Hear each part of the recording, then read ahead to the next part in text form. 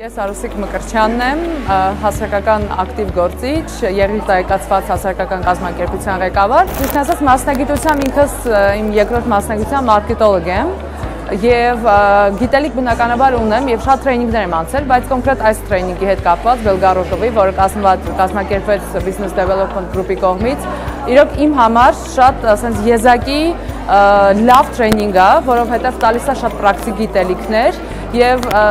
ընթացքում էլ ես առաջի թրեյնինգն է, որի ժամանակ ես գրառումներ եմ անում, սովորաբար, որովհետեւ պարզապես լսում եմ եւ հասկանում եմ, որ այն ամեն ինչ որ ասվում է թրեյնինգի ժամանակ, ես արդեն գիտեմ ու ինձ որևիցե ինչ նոր բան չի տալիս, հա, միգուցե մեծամտություն թվա, բայց